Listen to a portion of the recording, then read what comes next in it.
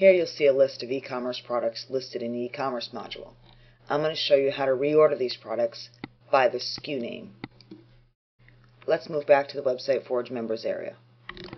To begin, click on the name of the site you want to work on, click on Modules, click on the e-commerce module, and then click on Products.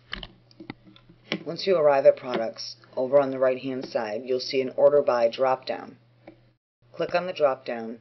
You can order your products by any one of these items listed here. Let's click on SKU number and click Apply.